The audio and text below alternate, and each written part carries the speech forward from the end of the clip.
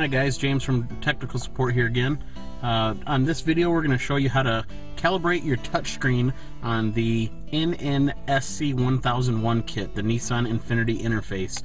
This is in our 2009 Nissan Maxima. Once the kit is installed, you got the Nissan screen here. You're simply just going to touch the screen anywhere and it brings up the directest screen.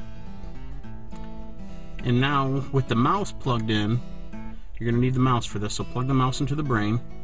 Wait for the navigation to launch. Okay, now that the navigation has launched, this is what your screen will look like. You're going to use your mouse and you're going to hit the red icon in the lower left corner, and it's going to ask you, are you sure you want to exit the program? You're going to hit the exit button. And now you come up to our 8-button HMI. In the bottom right corner, we're going to click the next button. And then the top left, we're going to click the settings button. Now you're going to enter your password of 7777, and we're going to click OK. At this point, the only portion of this that you ever would need to use is going to be the calibration button or the UART button up here at the top right for Bluetooth or a radar kit.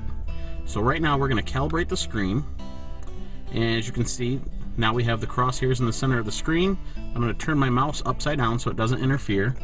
And now I'm just going to press that and follow it around the screen. Now that we're done, I'm going to click the exit button. Now your kit is completely calibrated. So to test the kit, we can go through, and now we're not using the mouse. We can hit the back button, back it out again. Now we can launch the navigation and verify that everything works.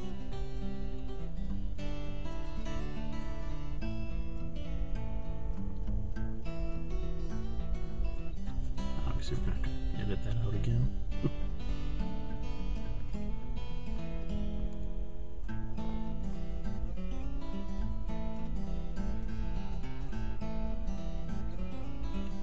Okay, now that we see that the navigation is launched, now we're going to check a few things to make sure the calibration works.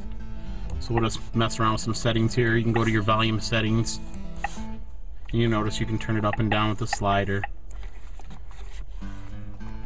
Back out of here, and we're going to go ahead and go to the map screen. Now if for some reason you're not getting any sound through your navigation, click the show map button, and then the top right here. If you have the red X on the speaker down here, that would be your navigation volume, so just go ahead and click that so you can hear your taps on the screen. Now that everything works, you are completely done.